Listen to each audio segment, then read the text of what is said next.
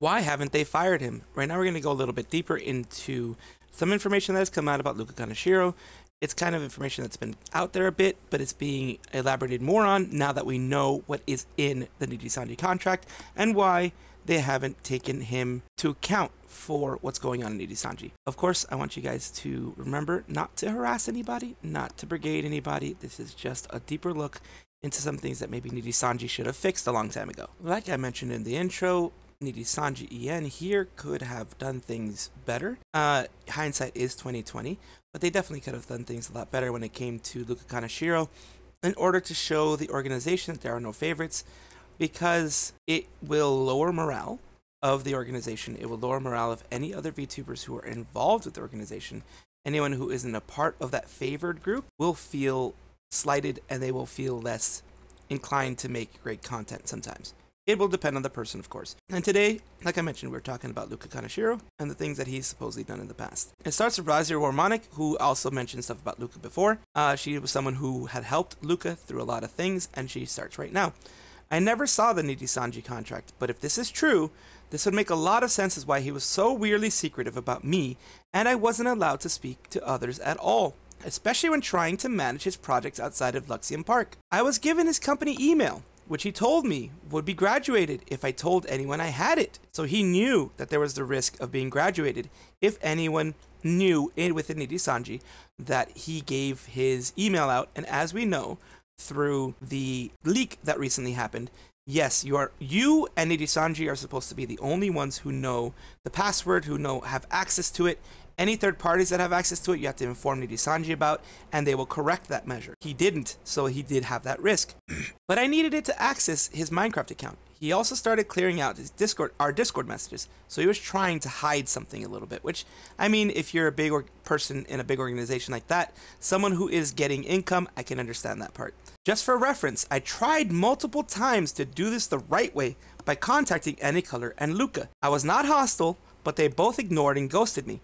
Kind of like, he's our favorite child, he can do what he wants. That's what she was kind of getting at. That's what my interpretation of this is. Again, this is just my interpretation. I was merely trying to sort things out passively, privately. But Luca refuses to acknowledge my existence now outside of taxes, where he still won't even address me by name. But yes, I more or less managed Java before Nijisanji, that's Luca before, and that continued into him being Luca. Not only did I do projects, I often advised on his game choices, made popular game lists for him and more, tweets, stream ideas, kept him on track for streaming. I literally would wake him up or had to convince him to stream a lot as both Java and Luca, make rules for a stream and more. I wasn't just a mod, and Anycolor did not know about my activities, as I did try to reach out to them multiple times to be advised on certain situations and how to proceed, such as the ring fit stuff. But Luca nor Anycolor was interested in helping, so she tried to reach out, according to what she's saying here. She tried to give them the benefit of the doubt and be like, look, I'm helping with this, I'm trying to help with this.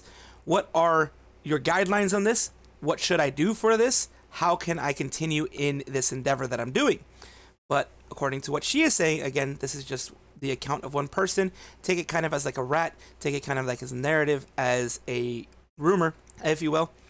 They made her feel like a ghost. They made her feel like she was not to be talked to, not to be, ignored, pretty much. And as she goes to Article 6, she shows Article 6, subcontract. Party B shall not subcontract all or part of VTuber activities to a third party, which is what Luca did. Luca subcontracted it to her, according to her, Raziel, or jointly with a third party, except with the prior written consent of Party A being Nijisanji. So if Luca wanted to do what Luca was doing, he had to get Nijisanji's permission, which he did not, according to Raziel. But Nijisanji didn't seem to care, again, according to Raziel. In the event that Party B subcontracts all or part of VTuber activities to a third party, or jointly conducts these activities with a third party in accordance with the provisions of the preceding paragraph, Party B shall impose on such third party the same obligations as those of Party B set forth in this agreement, and shall be jointly and severely, I guess is what they mean, liable with such third party for the acts of such third party. So, basically saying she has the NDA if they do this together, from my understanding, but any and all repercussions would hit both of them equally, as in if he was sued or anything like that, she would be sued as well. That is just my interpretation of this again. She continues on. he would send me screenshots of private chats between livers in their own private discords with no management to get my advice. In this one, he was complaining about how no one, aside from Shu, was helping him plan out the first Luxium anniversary. Nothing crazy, just proof. And we can go deeper into this proof. The proof here says, everyone, hey guys, since the anniversary is like 2 weeks away, I think that it'd be nice for us to start talking about what plans we have for it and how it'll go. Should we go by debut order or reverse it, being Vox missed the Ike, Shu, then me? I'm actually getting a virtual world theme park made. Pretty sure all have already been figured out. All of that out. Would definitely love to have, if we can go through that during the day. I was thinking, since VR and I do plan to have fireworks in the world, it would be a good to end the day with it. Then again, I believe most of you are together IRL, so I may have other plans ahead. He adds everyone again. Also, on that note, we'll be together in Japan only January, so you guys want to do an off collab stream? Shu is like, oh yeah, I suggest this on Slack too, but if we can play Nintendo Land, it's a great game on the Wii U, and it's a 5-player game, so it'll be fun. Vox continues, I think that'd be great.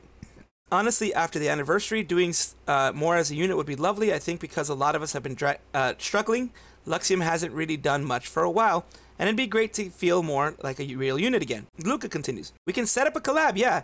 I was thinking doing Mario Kart game with all the boys, which is a good idea. Since Yugo will graduate next week, we'll honestly have enough room up until Iluna. At the same time, I feel like it may be a bad move. So yeah, guys, do you have any plans for the anniversary? All in caps at everyone. Shu's the only one responding, by the way, at this point. December of 2022. I don't have any plans so far, apart from the Luxium channel 1-year program, I guess. I think other groups have done, like, rewatches of debuts and stuff, if y'all want to do that. Yeah, I was thinking that also. So, right here is basically, from what I get, he sent this to her to show that he was actually trying to do something. He was actually trying to get things going, moving, but Luxium kind of, at least Vox Akuma and others were, not doing anything, and Shu was the only one kind of, giving ideas and trying to do something with him. And here we move on to other parts of the things that she showed. She showed specific outfits, and the foot thing was something that was apparently not his idea, and Nijisanji talked about it. But here's the thing that she wrote. She said, I would help advise out on the outfits. The lion hoodie cat thing was based on fan art he really liked of Gilgamesh from FGO with basically the same hoodie. And here we have that. This is the FGO stuff. The lion thing with the FGO, the Fate Go, which is an anime. Then she would continue with, he would get my thoughts on upcoming promotion, collabs, and marketing stuff. And let me show you that tweet specifically. She says right here, he would get my thoughts on upcoming promotion, collabs, marketing stuff. Right here would show the things for Ike Eveland, the things for Luca, Mista, Vox, everybody involved in everything. So she was giving ideas on what would be good for merch for him, and continuing on, she shows things like the Shu Yamino and his Luca Kaneshiro thing. And that's where we reach what I had mentioned before here. And on everything, she continues on after all the pictures. I don't know what happened to the text of this tweet, but he would have me help him decide stuff like art for his merch. This is the birthday merch art, and we did not choose the foot image, by the way. That was a misunderstanding by management, and he was rightfully upset about it. So she was giving him a lot of ideas, as sometimes you do as a VTuber, having friends. I shoot ideas off of friends myself. That is kind of a thing that happens within the VTuber community. Lastly, here's a screenshot of a person who from Slack that had been sending things to Luca that admitted that because of Luca and everything, they may have gotten fired if Luca was no longer around.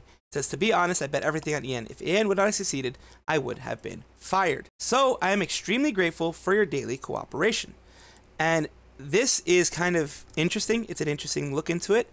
That may be one of the reasonings, one of the rationales behind being so secretive, seeing that people depended on him, things like that, and that, he himself would have been fired. But like I said before, favoritism, favorites, all of that type of stuff negatively affects any other talents that find out about it, any other talents that feel slighted by it. It takes away your drive. It takes away your passion a lot of times if you feel that you are singled out because you are not popular, or because other people are singled out because they're popular and they get everything. As the Grand Unified Rat said, which is also, again, all hearsay, all rumor, that Luxium was the favorite group and Luxium would get some nice perks because of it, which would affect the morale, like I said, of the rest of the organization. I do not know the reasons why they didn't let Luca go, even if they supposedly knew about it.